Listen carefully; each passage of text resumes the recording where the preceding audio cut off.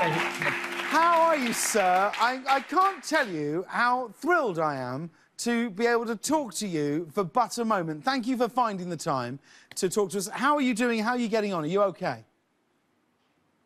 Well, the work I do is more intense than ever, you know, helping these vaccine companies work together, trying to get out of this pandemic. I love that I get to stay home, no business travel, so I'm doing well. I almost feel guilty about that. Has people asking you about COVID-19 and vaccines replaced people asking you for advice on how to fix their computers? Has that changed? Have they replaced each other? Well, yeah, the work I do at the foundation, I've been full-time at since 2008, it's usually pretty obscure. Malaria, TB, you know, people like Dr. Fauci and I, you know, they don't know what to discuss with us. It's weird that now infectious disease is the main thing people are talking about. No, we've all had to make huge adjustments in the way that we work. I mean, how have things changed for you? I imagine they've changed hugely. What is a typical day in Bill Gates's life? Well, I get up, I see what's going on with the disease, how many new cases, how many new deaths. I look at the reports on all the research we're backing to make these tools, and then I'm on phone calls, mostly video calls with government people, with the pharmaceutical companies, with the scientists at the foundation, saying, hey, every month we gain, you know, getting the vaccine done, getting it out to the entire world will save trillions and all this misery. So we're working very intensely, and you know, I'm proud the team is rallying around this, trying to end the disaster. I mean, two of your children, I know, are away at school, and there's been a lot of reporting of COVID-19 outbreaks at colleges. As a father, what advice, what do you say to your kids? What do you say to them in order to be safe while they're away at college? Well, fortunately, young people are not at gigantic risk, and they certainly hear about mask wearing and social distancing a lot. I think they are being very careful.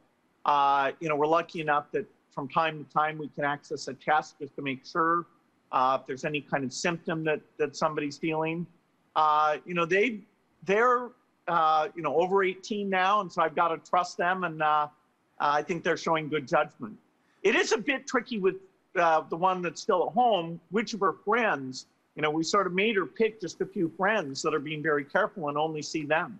Well, that, I think, is one of the biggest things that's happening now and has been happening the last few months and will continue to happen, is essentially it becomes about trust. Like, my wife and I, we have young children, and you start thinking, well, do we trust that family? That's where Instagram's very useful. You can go and look at Instagram and go, people tell you they're being safe. 2 drinks in, they're posting videos from a bar, and you're like, sorry, son, that kid's not your friend anymore. Now, you're going to be celebrating your 65th birthday next week, but when you were in your 20s, what did you imagine that you'd be doing in your 60s? I'm afraid I didn't have that much respect for the, you know, the deep thinking and innovation, ability to learn, even if people in their 50s. I mean, my whole industry was young people, and we were like, hey, what do old people do? So I've had a complete counter-revelation that, you know, old people can be very creative and do great work. I mean, when it comes to your birthday, I do have great sympathy for Melinda, your wife, and any of your friends and your children, because you must be impossible to shop for. Like, what does a loved one get Bill Gates? They used to buy me movies or music, but now, you know, you can't, you know, I just have a subscription. They can still buy me books. I get a lot of the clothes, you know, I play tennis. A lot of V-necks. I wear these sweaters. A lot of V-necks. I do have a closet full, so I'm not a man who needs much. Do you know what I'm going to send you on your birthday? $5 in a card. Wow, thank you. Genuinely, and I will do that.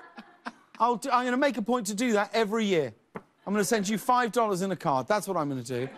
Now, let's talk about your foundation, which is doing the most, and has been doing, for the past 20 years, the most incredible work.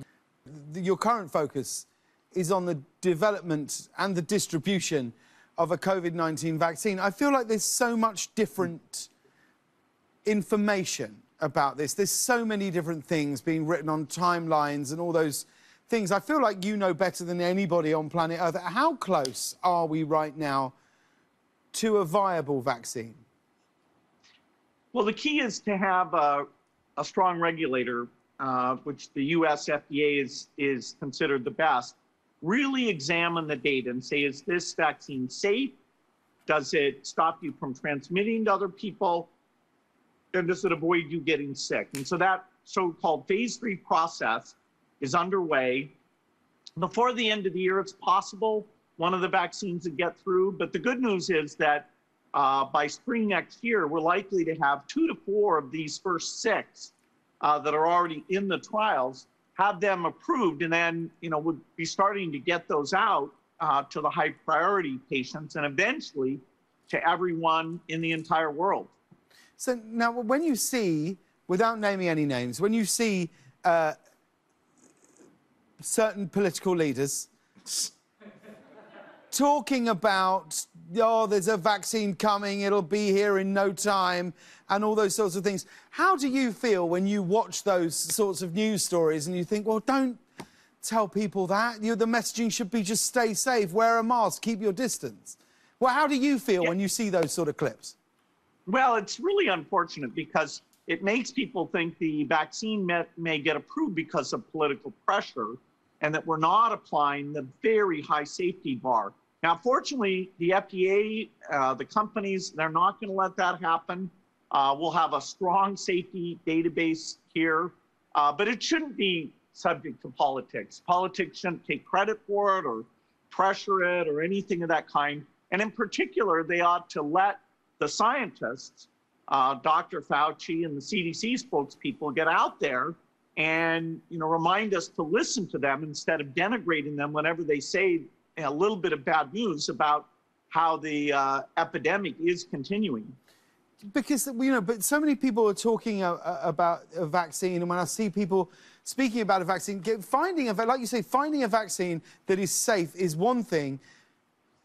Manufacturing and distributing this to an entire planet is a completely different thing. How do we get enough doses of the vaccine and make sure it's distributed to the people who absolutely need it the most across the planet? How do we do that?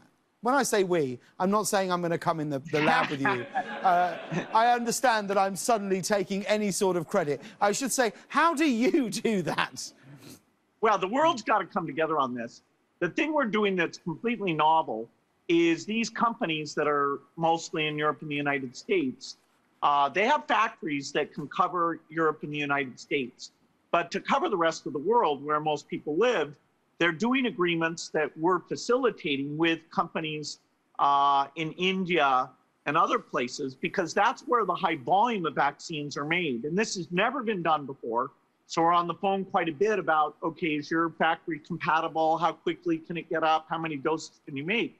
Because it's likely to be a 2-dose vaccine, and we'll probably want to vaccinate 70 or 80% of the world. So, you know, that's about 10 billion doses that we've got to manufacture before we can really eliminate this thing and truly go back to normal. Without one, I really love the optimism of this, that we're looking forward and all those things. I genuinely do. I mean that. If we can just look back for a second, because I think this is right, that around 5 years ago, you gave a speech where you talked about the possibility of an airborne virus and what it could do to the world and how monumental its effects would be. If you cast your mind back to, I don't know if it's December or January or February, when we first started hearing about this, what were your thoughts then when you first heard about this virus in Wuhan? And if you could have, what would you have done differently if you had the ability to talk to everybody to say, right, guys, this is what we need to do? Yeah, in December, there was some doubt, was it transmitting between humans. But by January, it was clear you had some human-to-human transmission. And in February, we got the foundation experts together, and I said, is this going to go global? And sadly, they said, absolutely. This will not be contained to just China. It'll get out to many other countries, including a lot that will find it hard to test and quarantine. We still assumed that the US would not have a bad epidemic because we have more testing capacity, these so-called PCR machines, than any country in the world.